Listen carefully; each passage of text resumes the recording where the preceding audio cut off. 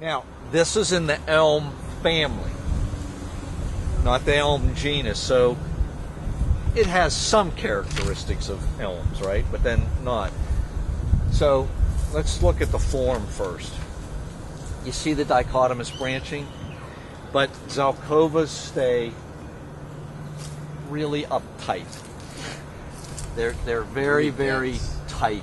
Like that thing 30 years from now is going to all be fused into one trunk. They don't arch out gracefully. They don't spread. You remember there's Chinese elms, that whole row of them there. We were down there. These end up with, they just look like a green meatball on a stick. They don't get arching out.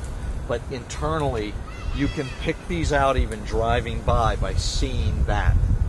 The very tight dichotomous branching. They don't angle out very far. So it does have that. The leaf is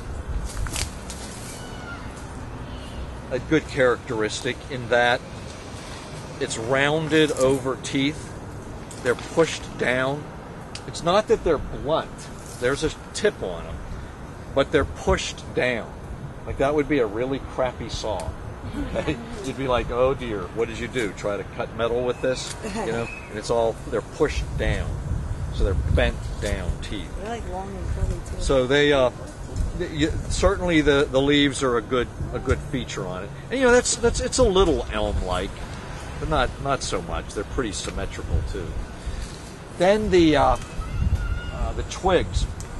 Yeah. Well, okay, kind of zigzagging, right? Yep. But in the winter, people see these very distinct buds. They come out almost like blunt little thorns, don't they? Very sharply out, like, what is that? Probably 60 or 70 degrees. 60? And in the winter, I've had people walk up and say, does this have thorns all over it? I'm like, no, those are actually the buds. So there's that, right? That's good. And then the bark, it's a little bit like the Chinese elm. But what this doesn't do is the real intricate shapes. These are more splotches. It's not as discreet. You know how those ones looked over there. But superficially, you could think, oh, is it that? It doesn't do it as pretty at all. It gets splotches of orange on its gray. The lenticels are mostly horizontal, and you saw them on the other one. They go in the intricate pattern of the shape, so that's different. This thing, I mean, look what it's growing. This is one tough little street tree. Okay, it's got a good reputation, but for doing well. It got street cred. But it doesn't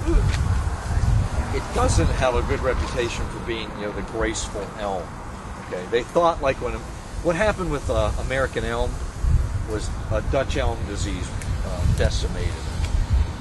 That's a disease that came in from the Netherlands, and so hence the Dutch elm disease. And it's a fungal disease, and it plugs up the xylem on American elm. So they were looking for a nice replacement. Like, is any of your city where you grow up, anybody have an elm street? Yeah. We got it. Yeah, probably. But you don't know for sure. Roanoke does for sure. But and then what I always then ask is, are there elms? I always say, are there elms on your elm street? And people will go, no, there's sugar maples on it. Yeah. And I'll say that's because they cut all the elms down when they died from Dutch elm disease. And they thought this might be a replacement. Now it's a good urban tree, but it's not ever going to be an American elm. It doesn't spread out enough. The fruit, we haven't found any, and this is the third day of looking, but you have to trust me. Look at it on the DVD. I clicked through them. There's some good, before I just came out of, there's some great pictures of it. It kind of looks like a green praying mantis head. Just the head. Almost that size. It's green, flat triangle, and even, the mandibles, the mouth parts on a praying mantis, part, the scary part. Yeah. It even kind of has that. It's the old female parts sticking out, and it kind of looks like a praying mantis head. Nothing like the elm fruit. Okay, needless to say.